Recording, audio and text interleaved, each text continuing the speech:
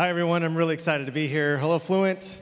My name is Hector. I'm with IfWe, and I want to talk a little bit about effective dependency management in JavaScript, also known as the 5 traits of well-managed JavaScript. So let's get started.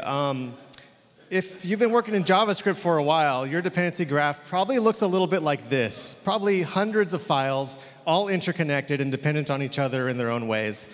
And let's see what kind of problems can happen if we don't manage this properly. So let's say you're building a new page and you realize, hey, I could totally reuse that widget from the last project. So you pull it into your page, you wire it up, and you load it up in your browser. You start clicking around, and then all of a sudden, boom, everything explodes. You've got reference errors, you've got type errors. Everything's all of a sudden undefined. What's going on? This used to work. Why is it not working all of a sudden? So this leads us to our first trait of well-managed JavaScript.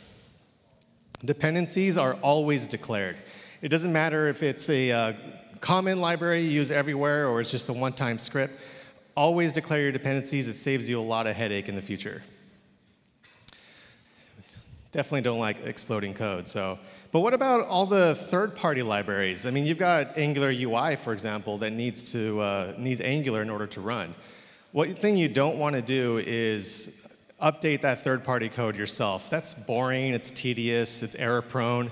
And as soon as you do an upgrade, you're going to find yourself going through that same tedious, boring process all over again. I mean, come on, we're engineers. We have better things to do with our time, right? So one thing that you can do to make this a lot easier is to shim those dependencies. All dependency managers have the ability to shim code that doesn't explicitly require its dependencies, and this is a really great way to solve the third-party plugin problem. Keeps things working, and that way you don't have to modify that code yourself.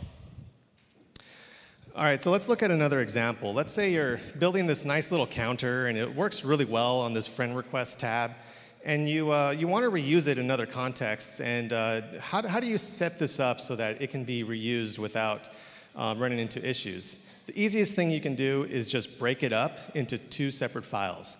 In your counter file, you would have the definition, basically a class or a function. And then in your friends.js, you would import that file and attach it to the DOM and do whatever you need to do. So trait number 3 is definitions are separate from executions. And this helps make sure your code is reusable. And a nice little bonus is that your code is now much more easier to test. And you guys are all unit testing your JavaScript, right?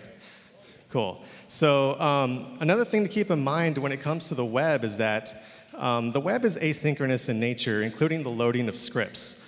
So you want to make sure your dependencies are handled in this fashion where your code is executed in a callback instead of trying to execute and use all the dependencies immediately. So I want to point out that a lot of dependency managers will manage this for you and add the callbacks for you, like Browserify does that. But under the hood, everything is happening asynchronously.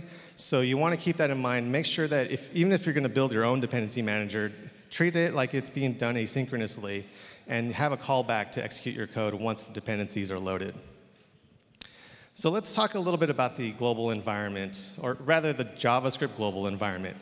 So one thing you don't want to do is pass around your dependencies via the global scope. Not only does it pollute it, but it can cause a lot of problems down the road. For example, you may end up with exploding code all over again. And the reason why this can happen is that if your dependencies are available globally, there's a good chance that it makes it easy to ignore the dependency manager and just access the globals directly. And so trait number 5, modules do not rely on global variables. Instead, use private variables, pass them around via return statements. It makes things a lot easier down the road, and it kind of enforces that all the dependencies are actually declared. So one of the benefits of having well-managed JavaScript are modules can easily be shared across multiple contexts, multiple pages. The dependency graph is much more manageable. Code is now explosion-resistant, which is what we all love. And here they are, the 5 traits of well-managed JavaScript. Keep this in mind next time you're working on a JavaScript project, and you may find that dependency management in JavaScript really isn't so difficult after all. So thank you. Come check us out at ifwe.co. Follow us on Twitter at ifwe.